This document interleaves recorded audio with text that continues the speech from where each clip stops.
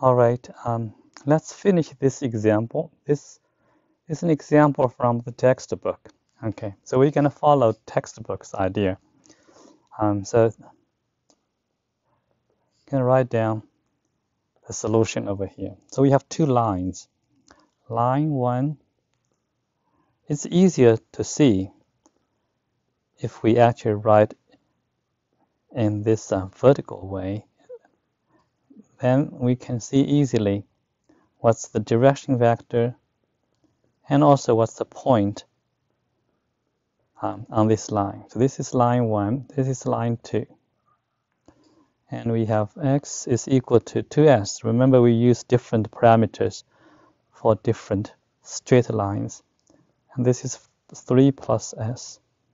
And z is equal to negative 3 plus 4s.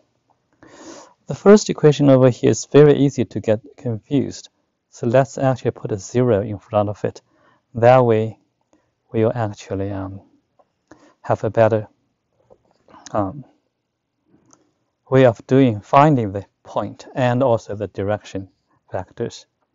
So what are we going to do? We're going to find a plane that contains just one of these lines. So let's say it contains L1, okay, and parallel to L2. Once we finish this one, then any point from L2 to the plane is going to be the distance from this L2 to L1. Okay, so let's say this plane over here, let's call this plane H. Okay, then we have the following thing: the distance between L1 and L2 is equal to the distance between L2 and H. So we put L1 inside H, and if we can draw a diagram to illustrate this. So this one over here is L1, and then we have L2 like that, and then the distance over here is exactly the distance between L2 and L1. Okay. All right, because they're parallel. L1 and L2, they're in parallel planes. And then, so what you need to do is that we're going to do the following thing. So find the plane. But the plane contains L1 and parallel to L2. So we see that the normal vector of this plane H is perpendicular to L1 and L2's direction vectors. So we write down this v vector, the normal vector for H is equal to A cross B. A, B, these are direction vectors from L1 and L2. So we can write down vectors, direction vectors. First one, 1, 3, negative 1, and cross product 2 and 1 and 4. Okay, so now we're going to do the calculation of the cross product using the determinant method, because that's the easiest way to remember. And we put 1, 3, negative 1 over here, and 2, 1, and 4 over here. So we do the computation, and I is positive, multiplied by 1, negative 1, 2. No, that's not right. So it's 3, negative 1, and 1, and 4. Okay, so this is like that. And j is negative, remember. And then we have 1, negative 1, 2, and 4. Okay, and k, positive. And we have the smaller this determinants of 1, 3, and 2, 1. So now we do the computation.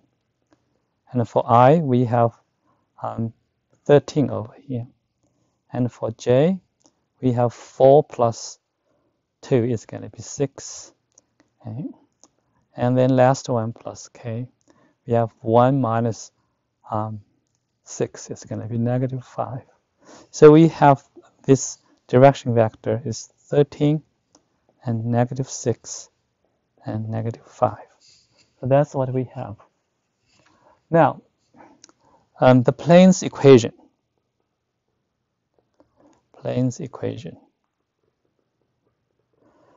We want the plane to contain L1.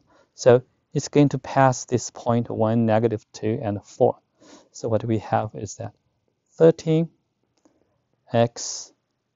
minus 1 and minus 6y plus 2, and then minus 5 and z minus 4 is equal to 0. Let's add this one over here, since this point over here, 1, negative 2, and 4, is a point on L1.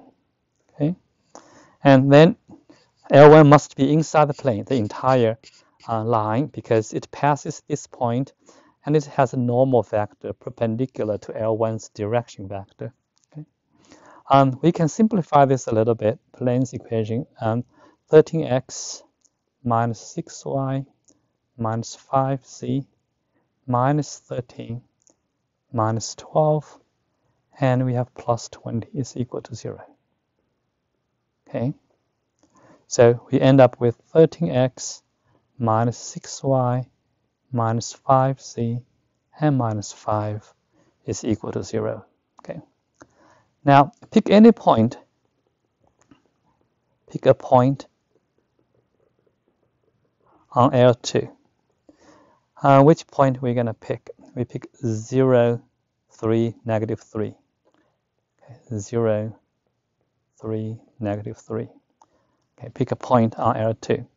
And then find the distance. From point, this is point P.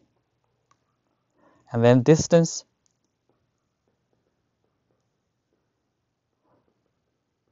from P to the plane H is the following.